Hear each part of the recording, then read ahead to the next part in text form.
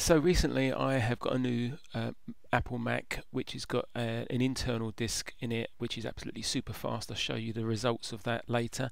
Now I know that I ran a program called Blackmagic on my Apple Mac and I ran it on the internal hard disk, grey.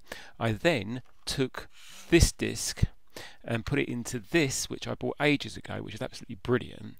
I'll put the details below on this, but this works on these Mac Thunderbolt ports.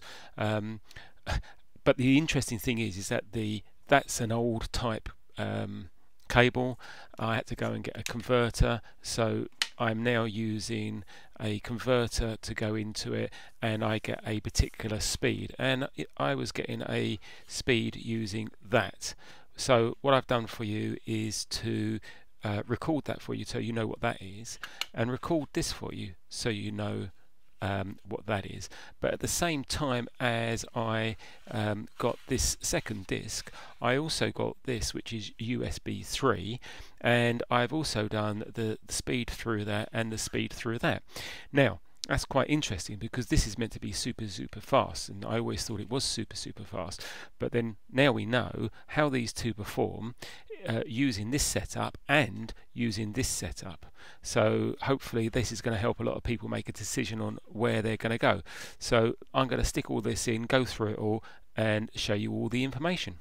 So this is Samsung on Thunderbolt. I'm only going to do this once just to show you sort of the process of how long it takes. It takes quite a while actually. You know, 10 or 15 seconds to go through the two tests, and I've sped this up. So the rest I'm just going to put in front of you so you can make your own decisions on what you think. Well, I think those results speak for themselves. I'm definitely going to go USB from now on, and I'm definitely going to, the next few discs that I'll buy will be the Samsung discs. But I'm really surprised the USB 3 has come out so fast. So here's the specification of the new PC, just so that you know, and here is the speed of the internal disk, and I only got a 1 TB internal disk because of Apple's price is so much to go up to the 2 TB, and I thought this would be the best way.